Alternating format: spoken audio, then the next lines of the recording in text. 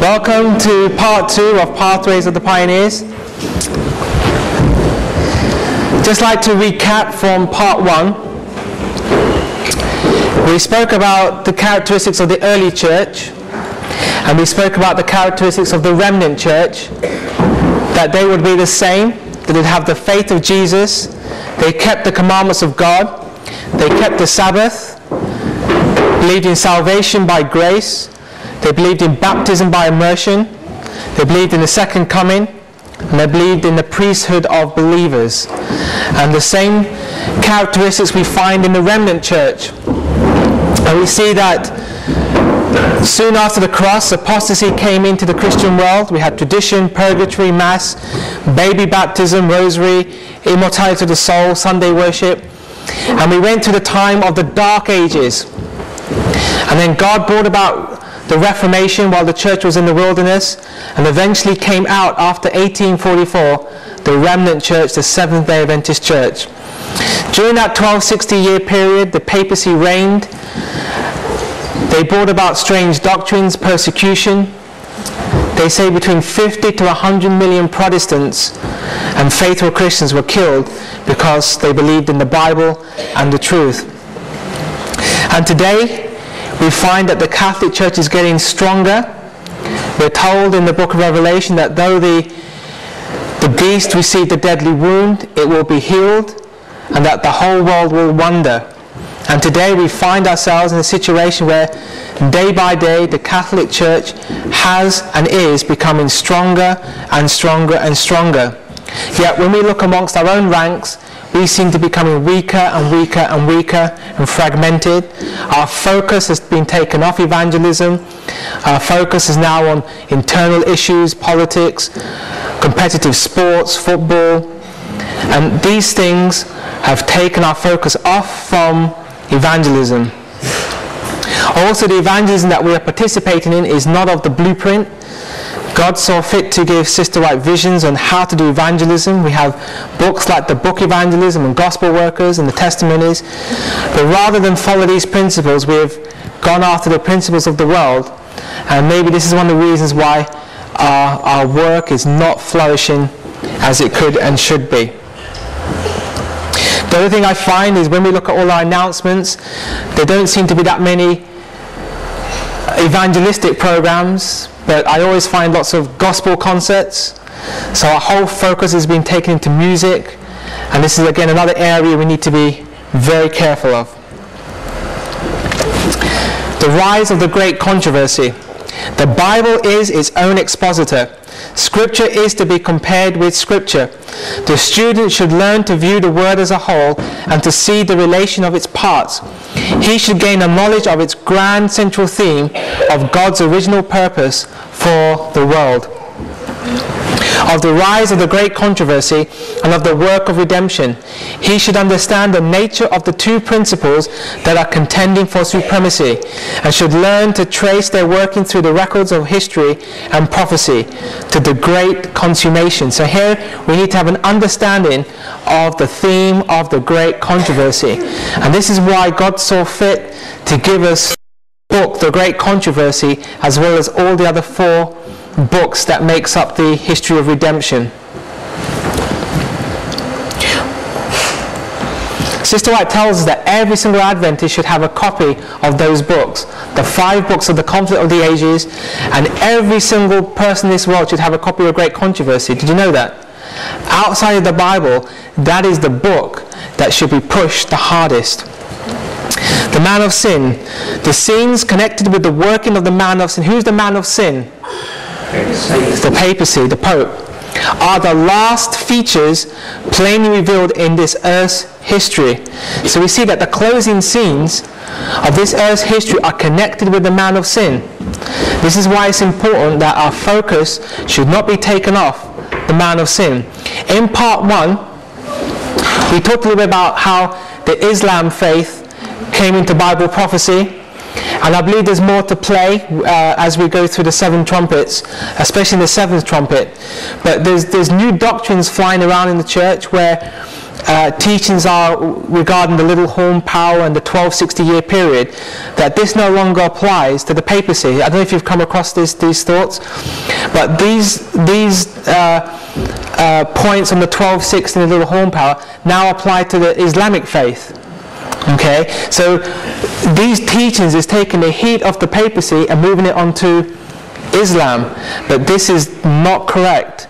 We're told that the closing scenes are connected with the papacy. So if you come across that, that's why she says repeat the history of the pioneers and we publish the works of the pioneers, so that we're grounded in the pioneer foundational truths. There is a work of sacred importance for ministers and people to do. They are to study what? The history of the cause and people of God. They are not to forget the past dealing of God with his people.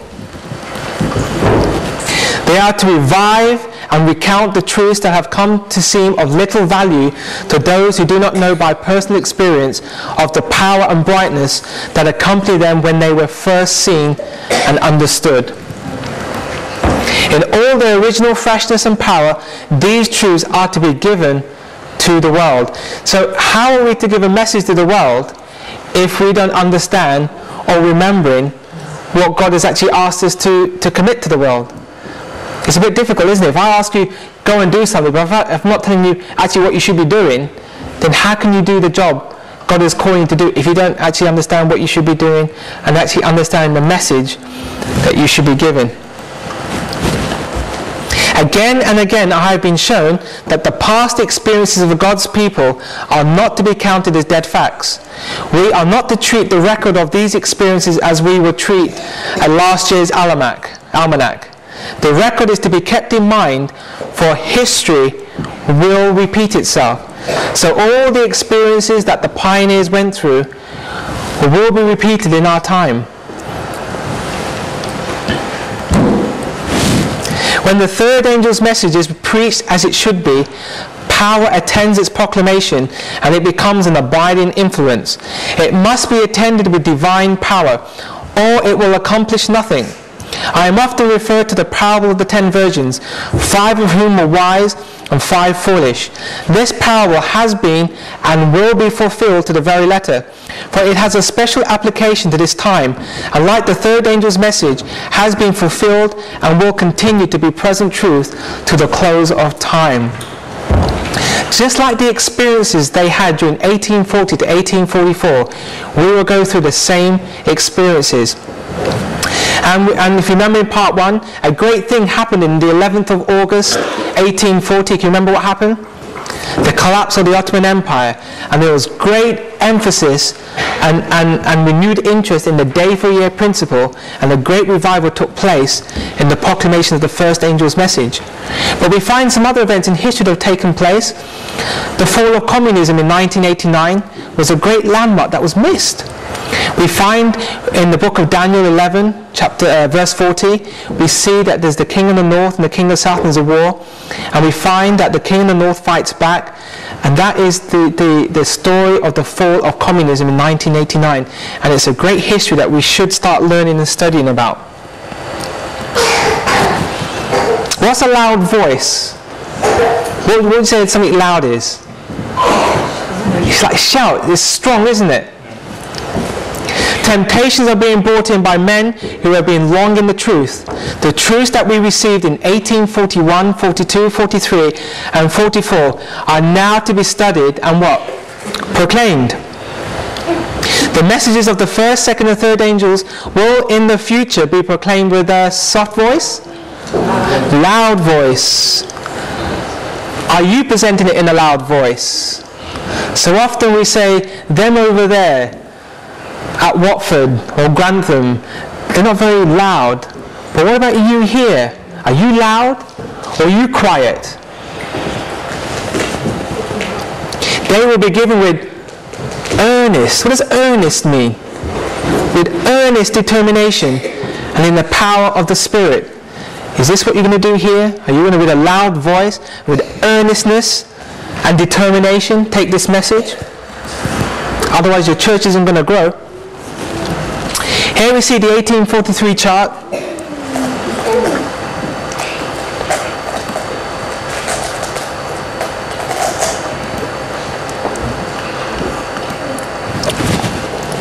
On that chart in part 1, I mentioned there was a 25-20 year prophecy.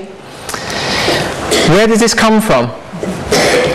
In Leviticus chapter 26, Moses sets forth the blessings and curses against Israel should they break the covenant. In the chapter, time prophecy set forth of how long the indignation of God against Israel will take place. 4 times, Moses says it will be for 25-20 years. He symbolizes these 25-20 years by stating 7 times. A time is a year in the Bible is 360 days, so 7 times or years will be 360 multiplied by 7, which equals 25-20 years. And this is one of the prophecies that William Miller was presenting. This is this pioneer foundational truth. I did this presentation at one church, and they thought, you've done away with the 2300 year prophecy. What's this new doctrine you're bringing in? This isn't new doctrine, this is foundational doctrine. This is what the Millerites were teaching. The Millerites understood this time prophecy and portrayed it on the 1843 chart, which Sister White states was directed by the hand of the Lord and should not be altered. As a second biblical witness, the Millerites pointed out the 7 times that passed over Nebuchadnezzar as an illustration of the 25-20 years of Leviticus 26. The 7 times is mentioned 4 times Leviticus 26 and 4 times in the book of Daniel chapter 4. The Millerites did not, however, identify Daniel chapter 5 as a third illustration of this time prophecy, but it is for a many and tekel and upharsin, represent both weights and monies. Whether you take the weight of the many and tekel upharsin or their monetary value, the sum total of either is once again 25-20. The message associated with many tekel upharsin is that the kingdom is divided, numbered and weighed in the balance and found wanting. Israel was numbered with time prophecies, divided into the northern and southern kingdoms, as well as literal and spiritual Israel, and they were weighed in the balances of the sanctuary, and therefore they reaped God's indignation for 25-20 years. They were chastised with God's indignation because of the self-exaltation that was also exhibited by Nebuchadnezzar and Belshazzar. The Millerites had 2 minor problems with their calculation of the 25-20. First, Miller did not compute the year 0 correctly, so when he started the 25-20 years in 677 BC, when Judah was carried into captivity, he concluded the prophecy in 1843. It actually ends in 1844. The other problem is that he did not recognize that Israel, the northern kingdom, was carried into captivity before Judah. In 2 Kings chapter 17 we have the record of the northern kingdom being carried away into captivity. This concept was then discovered by Hiram Edson. He believed that William Miller was incorrect with his calculation and that we should start the calculation from the captivity of Israel.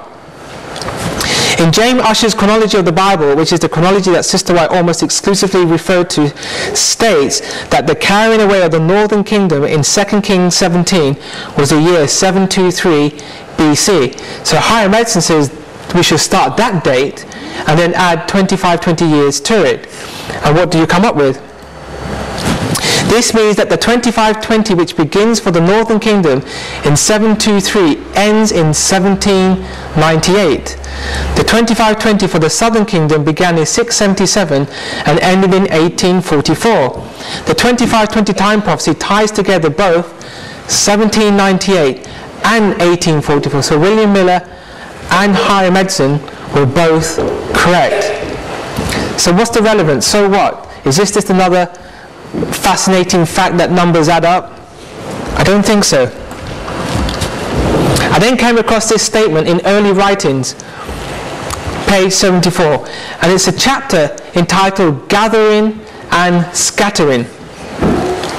September 23rd, the Lord showed me that he had stretched out his hand the second time to recover the remnant of his people, and that efforts must be redoubled in this gathering time. So what time are we in? The gathering time. In the scattering, Israel was smitten and torn, but now in the gathering time, God would heal and bind up his people. In the scattering, efforts made to spread the truth had but little effect, accomplished but little or nothing. But in the gathering, when God has set his hand to gather his people, efforts to spread the truth will have their designed effect. All should be united and zealous in the work. I saw that it was wrong for any to refer to the scattering for examples to govern us now in the gathering. For if God should do no more for us now than he did then, Israel would never be gathered. I have seen that the 1843 chart was directed by the hand of the Lord, and that it should not be altered, that the figures were as he wanted them, that his hand was over and hid a mistake in some of the figures, so that none could see it until his hand was removed. Then I saw in relation to the daily that the word sacrifice was supplied by man's wisdom and does not belong to the text, and that the Lord gave the correct view of it to those that gave the judgment hour cry. When union existed before 1844, nearly all were united on the correct view of the daily. But in the confusion since 1844, other views have been embraced, and darkness and confusion have followed. Time has not been a test since 1844, and it will never again be a test. The Lord has shown me that the message of the third angel must go and be proclaimed to the scattered children of the Lord. But it must not be hung on time. I saw that some were getting a false excitement arising from preaching time, but the third angel's message is stronger than time can be. I saw that this message can stand on its own foundation and needs not time to strengthen it, and that it will go in mighty power and do its work and will be cut short in righteousness.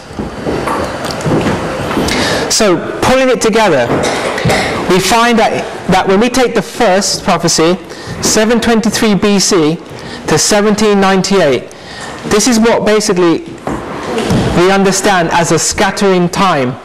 The people of God were scattered. And then we find in 677 BC to 1844 is what we'd consider to be the gathering. So God is now establishing the time prophecy where he's going to start to gather his people. It's interesting, when you look at 1798 and 1844, there's a difference of 46 years. And we find that it took 46 years to form the rebuilding of the temple. I think it's the book of John. I thought I had the reference down. John chapter 2:20, it states that it took 14 years to build the temple. But we find between 1790 and 1844 was another 46 years. So what we understand now is that God, after 46 years, was now establishing his new temple through his people, through God's denominated people. That's why it's quite important as we connect to 2520. Then we find in Daniel 8:13 and 8:14, then I heard one saint speaking, and another saint said unto that certain saint which spake, How long shall be the vision concerning the daily and the transgression of desolation, to give both the sanctuary and the host to be trodden under foot? And he said unto me, unto 2,300 days, then shall the sanctuary be cleansed. The sanctuary could not be cleansed until all God's 10 commandments were being kept by God's denominated people. After 1844, that's when the Sabbath truth came to its swelling. Before 1844, there was a few individuals keeping the Sabbath, but after 1844, God's people then accepted the Sabbath, and now God's people were now keeping the 10 commandments.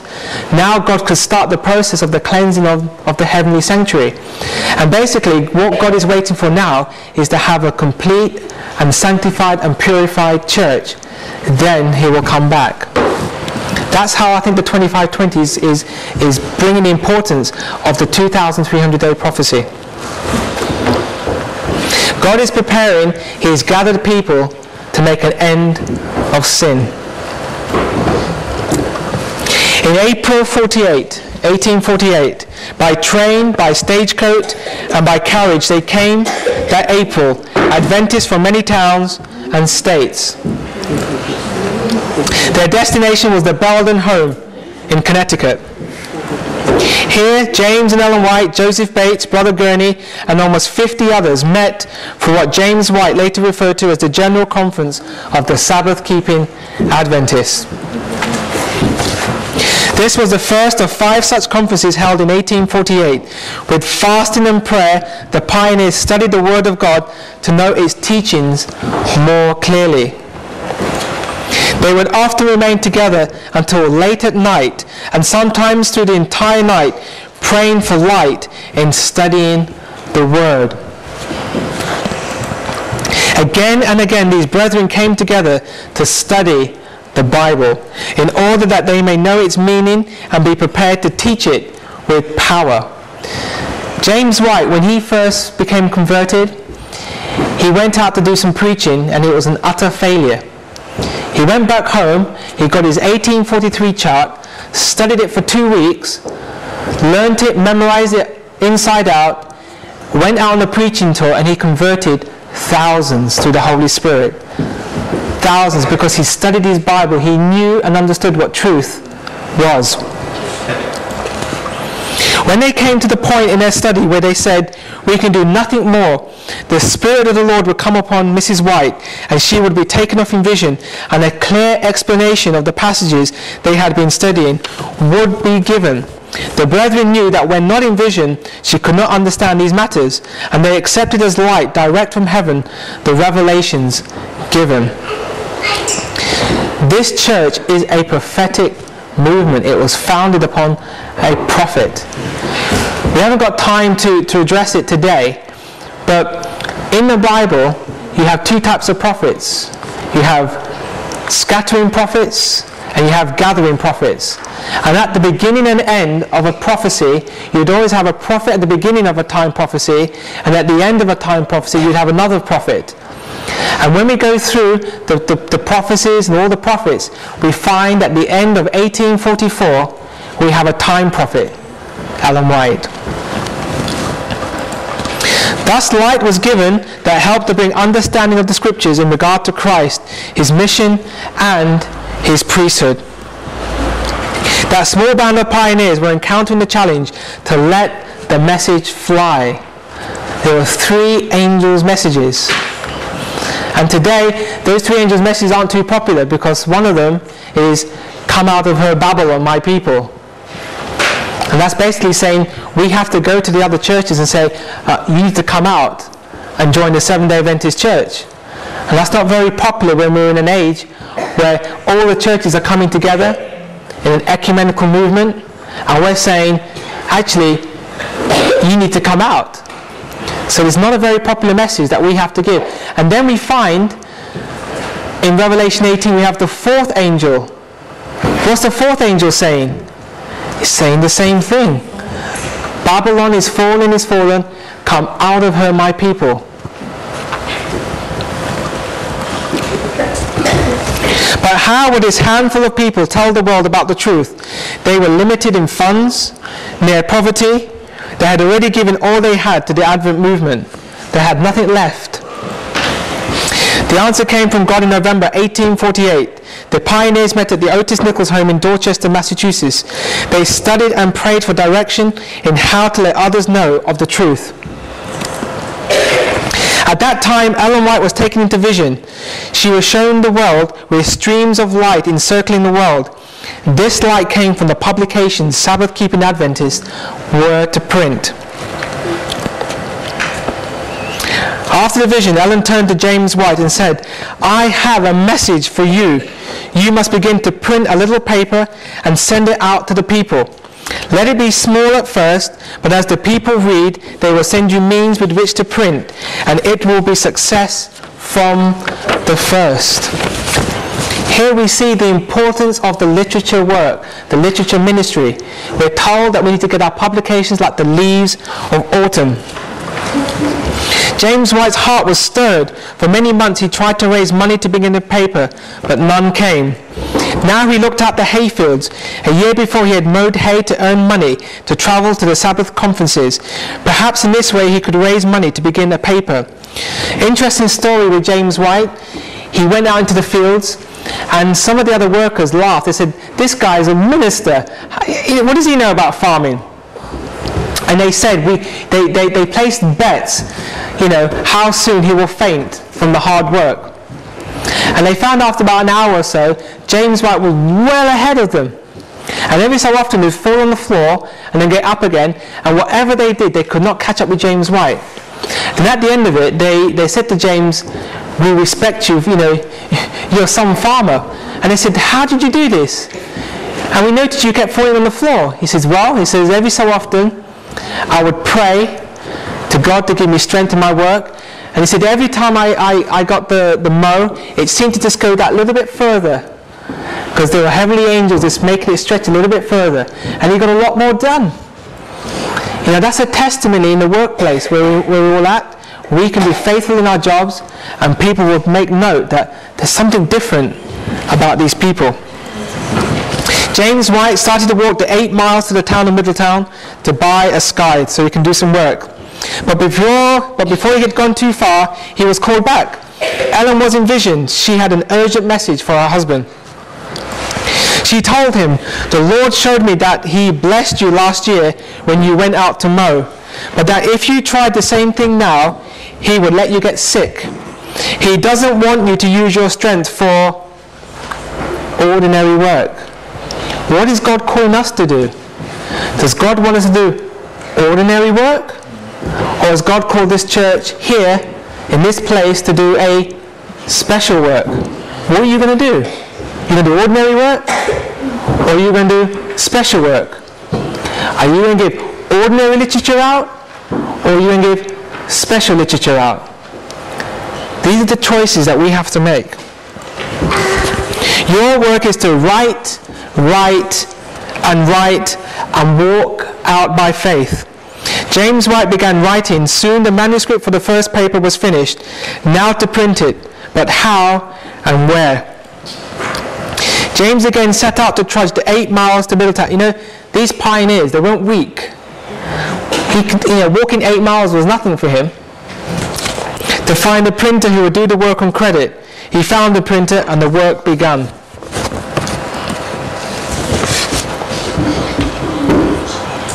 The type was set and 1,000 copies of the present truth were printed. Sister White tells us that when we do our sermons and when we preach, what should we be preaching about and talking about? Present truth. And she said that it is present truth that will unite the brethren. Do we find unity amongst the brethren? Is it because we're not presenting present truth? She says that when we emphasize and present present truth, the brethren will unite. The first present truth was in fact just a little paper, 6 inches by 9 inches, 8 pages in each copy, but it was the fruit of hearts bursting with the love for lost humanity. With tears of earnestness, James, Ellen and others knelt around the small bundle of papers and asked God to bless every copy.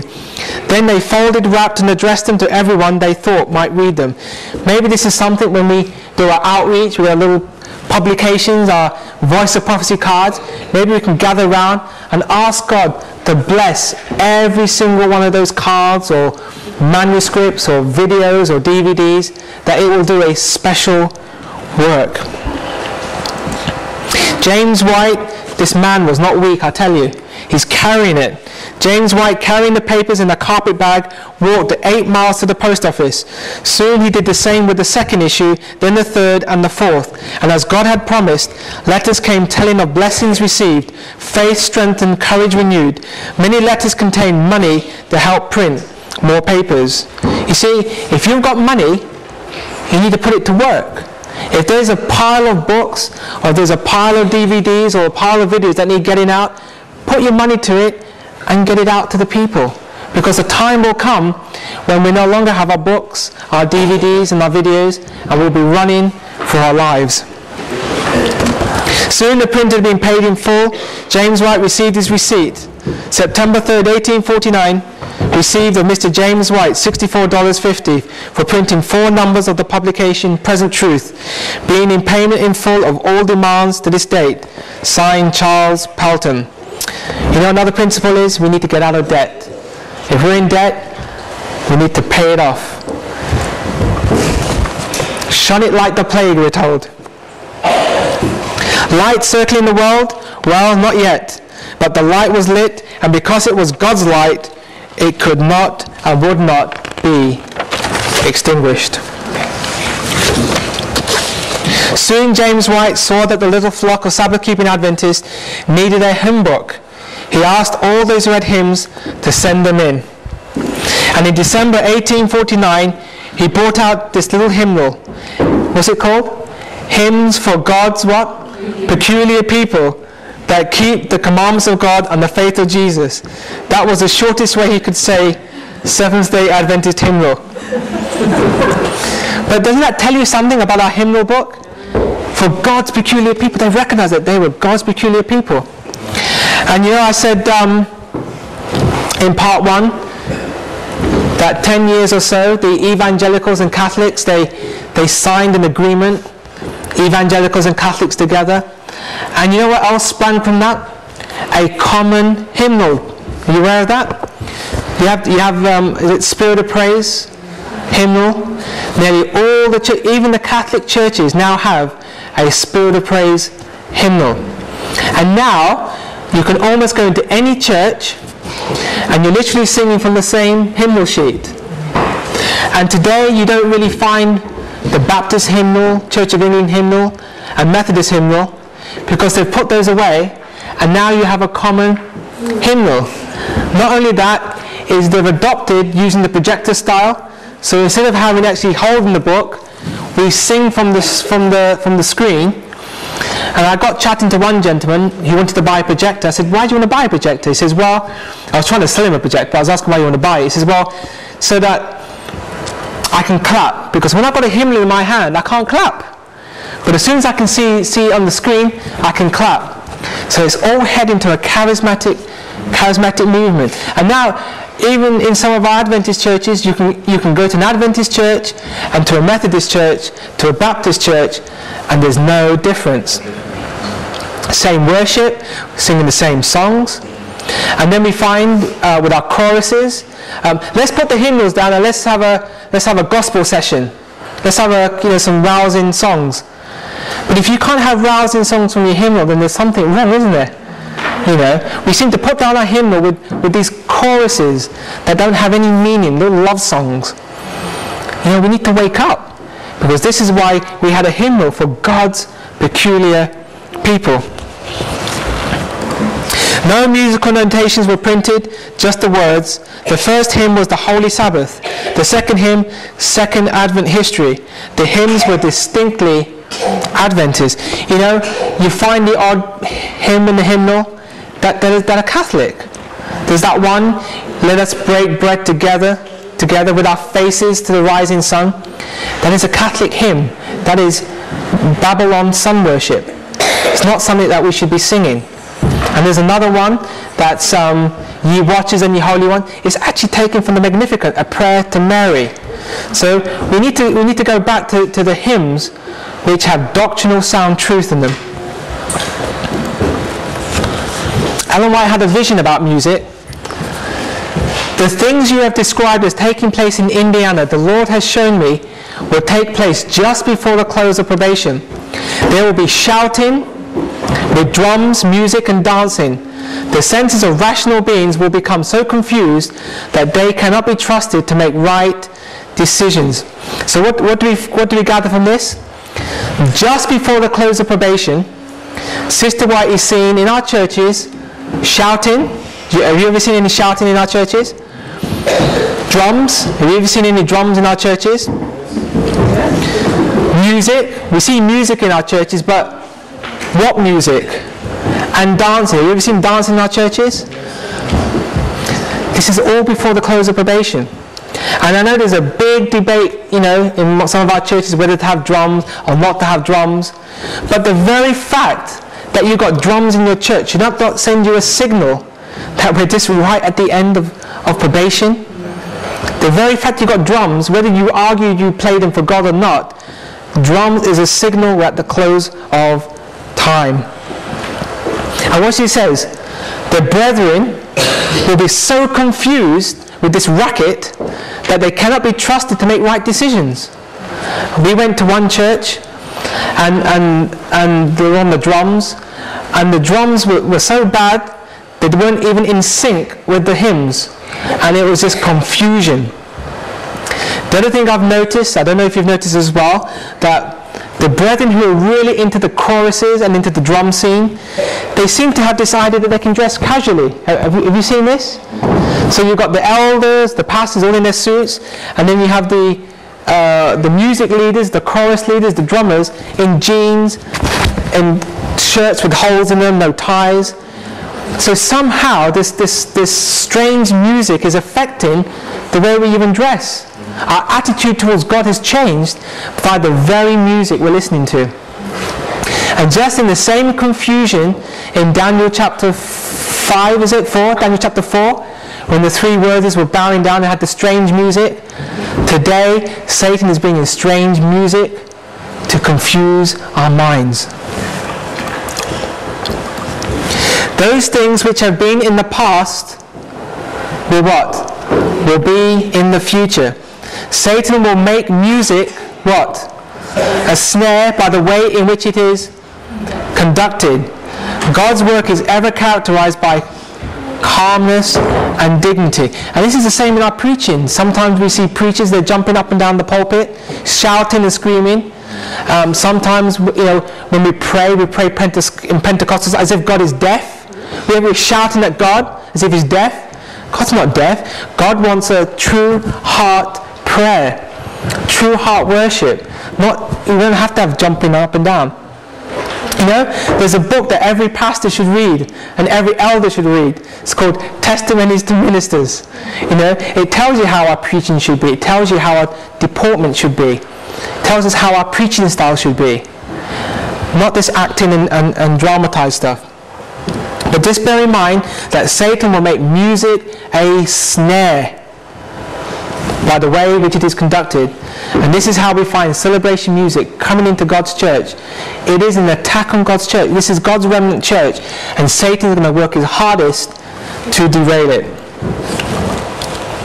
11 issues of the Present Truth were published in 1849 to 1850. Then in November 1850, at a conference in this house in Paris, Maine, the pioneers decided to change the name of the paper and enlarge it. Thus, the Advent Review and Sabbath Herald began. It combined the truth about the Sabbath and the second Advent with an emphasis on Christ's ministry in the heavenly sanctuary. It also contained articles on other biblical themes, letters from readers and notices, and reports from the few traveling Adventist ministers. At first, the review was printed at a newspaper office, but in 1852, James White gathered funds to purchase a Washington hand press, similar to this one, and established our own printing press in Rochester, New York. In this way, Adventists would print their own paper and save money also. Many people accused James White of money making. They said, "You're in this for money." But James White and Ellen White, they were broke, because every bit of money they had, they were put into the publication work, into supporting other ministers. They were penniless. Many personal sacrifices were made in those early days. One of those who gave all was Annie Smith. She died at the age of 27. Annie Smith died of a broken heart. You see, one of the things that God also has given us through Sister White is principles on courtship and marriage. There's a whole heap of information on courtship and marriage. And she tells us that less than 1 in 100, less than 1, what's that? What's less than 1 in 100? That's less than 1% of Adventist marriages are approved of heaven. That's what she says. Less than 1%. So out of here, barely one couple, their marriage is approved of heaven. That's how serious the situation is in terms of courtship and marriage. And so God set forth an abundance of information on principles of courtship, when's the best age to get married, what you should look for in a woman, what you should look for in a man. And these principles, when carried out, will protect us. But so often we rush into a relationship. We shouldn't even be in a relationship. This is why we have this principle of courtship. Courtship is where we suss out the other person. Is this woman fitting the characteristics that God would have me? And is this man fitting the characteristics as God would have me? And during this time of courtship, you don't have physical, you're not dating, you're not kissing, you're figuring out, are we compatible? Are we right for one? Is God bringing us together? Can we give Bible studies together to someone? How do we fit when we go door to door? How do we fit when we're doing evangelistic programs? This is what courtship's about. It's not about having a nice time. But it's about, is this the one that God wants for me? So what are the things then that we should look for in a woman? Does anyone know? Well, when I was in my earlier years, my brother, he compiled a document because he thought, I better keep him out of trouble. And I thought it was actually a good book that we actually published it, called Counsels on Courtship and Marriage. And one of the things I did in my mind is I just had these kind of fences in my mind, these barriers. Because I found that as I tried around, some of the sisters were kind of flirt with me or kind of pushed themselves onto me. And what I'd find is that in my mind, I would have these little barriers. And if a sister could not meet these barriers, I would not even entertain the idea of courtship. Would not even entertain it. And I can't remember what the barriers are, but examples would be, how are they dressed? Are they dressed modestly? How do they behave in Sabbath school? Were they really diligent Bible students? Can they cook? What do they think about evangelism? Can they make good bread? Sister White says, if a woman can't make good bread, you should think twice. You don't think twice about getting involved? It's true. This is how serious. Can you make good bread? You see, Sister White talks about restless modern Eves. They want to go off and do things without their husbands. There's nothing wrong with in society for women working, but at least learn how to make. And mothers, are you teaching your daughters, your youngsters, how to make good bread? To sew? What about men? And by the way, if a woman is flirting at you, you don't even want to consider her as a woman to courtship. What kind of woman is that to flirt on you? You don't have a woman that's chaste and discreet and modest. So what should you look for in a man? How does the man treat his mother? Does the man treat his mother nicely? Or is he always rude? Has the man got a life work? How is he going to support you? Has he got an income? Has he got skills that he can provide an income? Can he give a Bible study? Does he know his Bible? What does he think about God's truth? Whereas we tend to think, oh, she looks hot, or he looks cool, or he drives a nice car. These are some of the principles that we need to find in courtship. Not whether they look nice. And let me tell you, if a man starts flirting with a woman, you don't want him either as someone to court. He should be chaste. And Sister White, Sister White doesn't actually say it, but good principle is, she does say, she says that before a man should court a girl, has he got the parents' permission? Has he got the parents? So if any man comes to you and says, how about you and I getting together? You need to say to her, have you spoken to my dad yet? Or to my mother? You speak to my mum and dad first before you speak to me. That's how serious it is. How many girls do you know have said to a man, speak to my mum and dad first before you speak to me? I think probably, I can't count more than a handful that I know have done that. No, you need to get the father's permission. And if you haven't got a father or a mother, you say you speak to the elder or someone you trust. And you say, you speak to my elder first, and if he gives you permission, then I'll consider it. This is serious about courtship. And this is why she says less than 1% of marriages are approved of heaven, because we don't follow the counsels. This is how serious it is. So anyway, I'd have these little barriers, and if the sisters didn't meet the barriers, I just did not entertain the idea. And when I got a little bit stuck, because one of the barriers did get met, I didn't know, what do I do now? But these are here. These are the hurdles that God gives you to protect you. And by the way, when we find in Ephesians, you always like to say that wives obey your husband. That's the famous verse where wives obey your husbands. But doesn't it say that husbands, give yourselves, love your wives, give yourselves to your wives like Christ gave himself to the church? Who's doing the action, by the way? Who's doing the pursuing? The man. It's for the man to do the pursuing of the woman. It is for the man to initiate a courtship. It is for the man to say to the mother or the father or the elder and say, excuse me, sir, can I have permission to court your daughter? And if he says no, then you back off, you respect it. So, sisters, or would-be sisters, maybe we're looking for would-be courtships. If a boy comes to you and says, I want to go out with you, you know what to say now, don't you? You're going to say, have you spoken to my parents first? Anyway, poor Annie Smith, she died of a broken heart because the man led her astray. She got tuberculosis, got weak, got TB, and she died.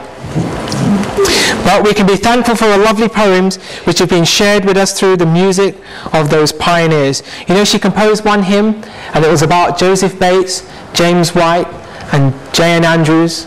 Do you know that one? I Saw One Weary. Yeah, that's about the pioneers. And she did another one, How Far From Home? How far from home are we? Annie's brother Uriah Smith, he sacrificed too, giving up his plans for a Harvard education. At the age of 23, in 1855, he became editor of the Review. For 50 years he served as editor-in-chief, bookkeeper, manager, and even proofreader for the Voice of the Church. He also was the first Bible teacher for Battle Creek College, first secretary of the General Conference, and writer of many books, including Thoughts on Daniel and the Revelation. Sister White tells us, by the way, that these books, she calls them God's helping hand. She also states that every Adventist should have a copy of these books. They weren't perfect, there were mistakes in the books, but they contain a lot of information which you can't get hold of today. Also, it contained a lot of the pioneer position on our doctrines and interpretations of our prophecies. Very powerful books. The Whites, being young themselves, you see, this church was founded upon young people. The Whites, being young themselves, cared greatly for the youth. In 1852, James White started a youth instructor, a monthly magazine begun 8 years before the name Seventh-day Adventist was even used. Those were years of great beginnings and great hardships. Often workers fell victim to disease, some died at a young age and were laid to rest here in the Mount Cemetery. Financial conditions were difficult, some questioned whether the work could survive, let alone grow. Battle Creek, Michigan was God's way of solving the problem. Believers in Michigan invited the Whites to move from Rochester to Battle Creek. The offer was gladly accepted. The Michigan Adventists quickly built a 2-story building for the printing work. Generous men made this building possible. Cyrenius Smith, a blacksmith, J.P. Kellogg, a farmer and father of John Harvey Kellogg. These people, they sold their farms and put money into it. And the elder Kellogg sold his farm to raise money that was needed. One farmer, they needed a steam engine for the press. One farmer, he had 2 prize cows. And he really loved these cows, but he came to James White and said, you know what, I'm going to sell my cows and give you the money. He sold the cows, gave the money, and they bought the steam press. And this brother, he said, you know, every time I had that steam press going, that's my cows, that's my cows. You know, and it was faithful men like that that got the work going. So even if you've got a cow, you can do great wonders. Because of his 2 cows, great light went out into the world. Also in 1855, the Adventists built this little church building. This was one of the first 2 churches built by Adventists, the other being in Bucksbridge, New York. During the next few years, the membership grew rapidly to approximately 2,500 in 1860, but with such rapid growth, naturally comes problems. How should ministers be ordained? How should they be paid? What about disciplining wayward believers? How about dealing with dissident groups? How about dealing with this general organization? How do we deal with the government? All these issues will come into effect. What do we do with donation money? If James White's receiving $50, who owns that money? How is it accounted for? Who owned the press? Some Adventist pioneers were against a formal organization, but Ellen White was given a vision in 1850 which revealed to her the order in heaven. She was also shown that there must be order to God's work on this earth.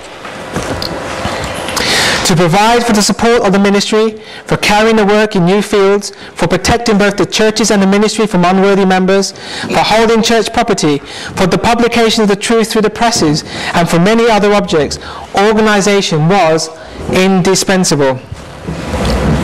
In 1860, a group of leaders assembled in the Second Battle Creek Church and discussed the issue of organization. Some vigorously objected to giving the Advent movement a name. James White remarked, "It seems to me that the child is now grown so big that it is exceedingly awkward to not have a name for it." After more discussion, a momentous resolution was adopted, resolved that we call ourselves Seventh-day Adventists. Sister White tells us later that God inspired this name. In fact, she says that this name is a rebuke to the Protestant churches, because the seventh day emphasizes the 10 commandments and the keeping of all the commandments of God, and the Adventist is emphasizing the second coming. But today, we have in some of our churches this philosophy: let's take Seventh-day Adventist off and we'll call it something else.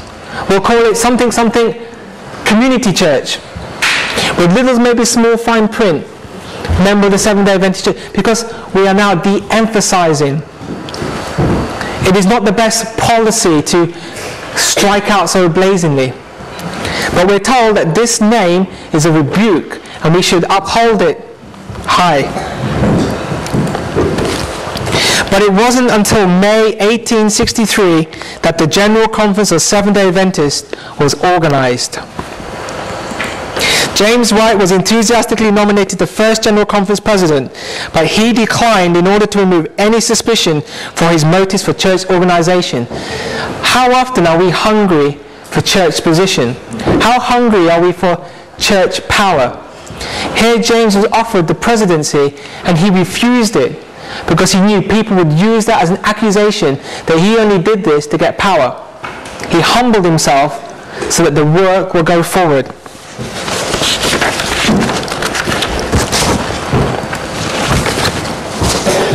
John Byington was elected as first General Conference president. Byington was a man of courage and dedication. At one time he helped southern slaves flee north to Canada. He had also been a circuit preacher for the Methodist Church. But how did John Byington become a Seventh-day Adventist? But in 1852 he became an Adventist through reading the Review and Herald. Again, the literature work. We're told that the publications are like silent preachers. They'll get into places that the pastor and the ministers and the Bible workers cannot get into, but the literature will. The literature ministry will make great grounds. And Sister White tells us there are certain books that need to get out. We're told the Conflict of the Ages series, we're told that Great Controversy, Ministry of Healing, Thoughts on Daniel and Revelation. These are books that need to go out with power. Yet today we find ourselves emphasizing other articles and other publications. But the work of God is to push out the spirit of prophecy. Uriah Smith was selected the secretary of the General Conference.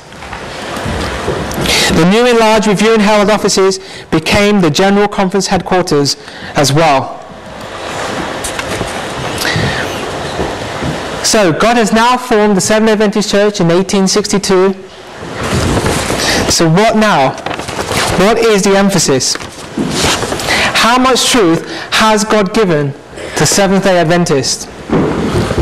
SDAs have in trust the greatest wealth of truth ever committed to mortals. Christ healed the people, and then to those whom he healed, and to those who had witnessed his healing, he preached the gospel of the kingdom. This is the work outlined before those who have in trust the greatest wealth of truth ever committed to mortals. The question for us to answer is, are we willing to leave self out of the consideration? Are our energies spent in the Master's service? Are our voices often raised in earnest supplication for power from on high? Is our faith pure and strong? Have we put away all prejudice, all evil thinking and evil speaking? Are our affections set on things above, or are they twined about the things on this earth? Are our eyes open to see the needs of those around us? Can God call us faithful watchmen? Is it necessary for Seventh-day Adventists to go to non-Seventh-day Adventists for further light on the present truth? The different parties of professed Advent believers have each a little truth, but God has given all these truths to his children who are being prepared for the day of God. He has also given them truths that none of these parties know. Neither will they understand. Things which are sealed up to them, the Lord has opened to those who will see and are ready to understand. If God has any new light to communicate, he will let his chosen and beloved understand it, without their going to have their minds enlightened by hearing those who are in darkness and in error. I make no apologies. We are told that the other churches constitute the fallen churches of Babylon. We have concepts like the Willow Creek, the purpose-driven church, purpose-driven life, alpha courses. These are coming from the Babylonian churches. Why are we getting involved with these things? There's no need. There is no light that we can gain from. When it comes to evangelism, we'd rather put our books down and say, what's Willow Creek doing? How comes they have so many thousands of members? But there's a church in Korea. And they went to this pastor and they said, how is it that your church is growing so big? He says, well, I studied 2 books, Book Evangelism and Gospel Workers. Non-Adventists are reading their own books and their churches are growing. Doesn't that tell us something? We have the light on nearly every single subject. We have the light on health, we have the light on education, we have the light on courtship, we have the light on family health, we have the light on publications. We have the light. The reason why we're struggling is because we've put away the pioneers, we've put away the testimonies, and we're saying we're in darkness. Where is the light? Oh, Willow Creek over there seems to be doing well. Let's go over there. We need to go back to our pioneer position, back to the Bible, and back to the spirit of prophecy. Should SDAs feel free to attend non-SDA religious meetings? You know, I think there's a big function down in the South, and so many times we invite non-Adventist speakers. Why are we inviting non-Adventist speakers? We should be teaching the non-Adventists how to preach, how to teach. I was shown the necessity of those who believe that we are having the last message of mercy, being separate from those who are daily imbibing new errors. I saw that neither young nor old should attend their meetings, for it is wrong to thus encourage them while they teach error that is a deadly poison to the soul, and teach for doctrines the commandments of men. The influence of such gatherings is not good. If God has delivered us from such darkness and error, we should stand fast in the liberty wherewith he has set us free, and rejoice in the truth. These statements aren't said in arrogance, or we are superior. It is one of responsibility. With great light comes great responsibility and great burden and emphasis to share this light with those that are in darkness and error. Why are we going to these non-religious programs? The only motive we should go is to do evangelism there, or if you've been asked to preach there. How does God feel when we listen to error? God is displeased with us when we go to listen to error without being obliged to go. For unless he sends us to those meetings where error is enforced home to the people by the power of the will, he will not keep us. The angels cease their watchful care over us, and we are left to the buffetings of the enemy, to be darkened and weakened by him and the power of his evil angels, and the light around us becomes contaminated with the darkness. More and more Adventists are now are getting involved with the God channel, watching the God channel, watching Pentecostal preachers who don't understand Daniel and Revelation like we do not understand the truth like we do, and yet they're so hooked on these non-Adventist preachers. And what do? We listen to non-Adventist music with beats and drums that have no gospel message whatsoever. When Babylonian views are introduced, how should we respond? And when men standing in the position of leaders and teachers work under the power of spiritualistic ideas and sophistries, shall we keep silent for fear of injuring their influence while souls are being beguiled?